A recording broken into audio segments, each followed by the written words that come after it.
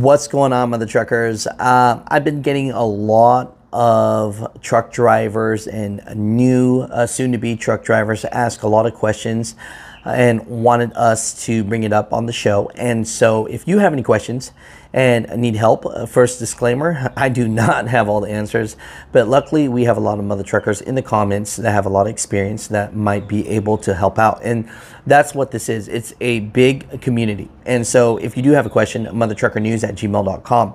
You know, I had one email where a truck driver, I believe he was just asking, and he wasn't hating on this person. You know, in this video you can see, looks like the truck driver has a baby with her. And so he was just asking, you know, is this legal? And I wanted to answer that question. And the reason why I wanted to make a video about this is because I actually had another subscriber, I always forget the B, asked, you know, he didn't want to get too much into his situation, but he was married for 15 years and him and his wife broke up. And the moral of the story here is he has 6 kids, and ranging from all different ages, some as I guess as young as 3 years old, and wondering if he could take his kids with him, because I guess the way the separation was,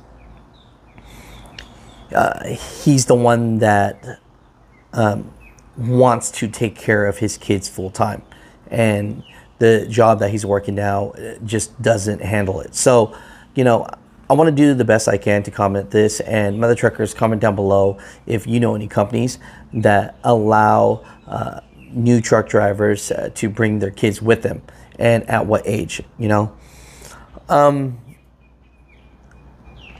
First off, all I want to say is, you know, I already know there's going to be a lot of people in the comments that say, like, you should not bring a baby with you over the road.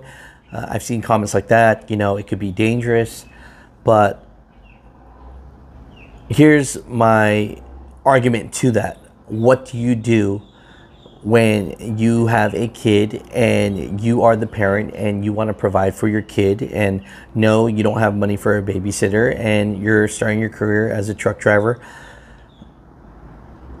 I know there's going to be people that probably give me hate for that, but you know, some people don't have a choice, and so, you know, they're going to have to bring their baby with them, you know. And I've seen it. I've seen where they have their babies in a car seat, and they do what they have to do.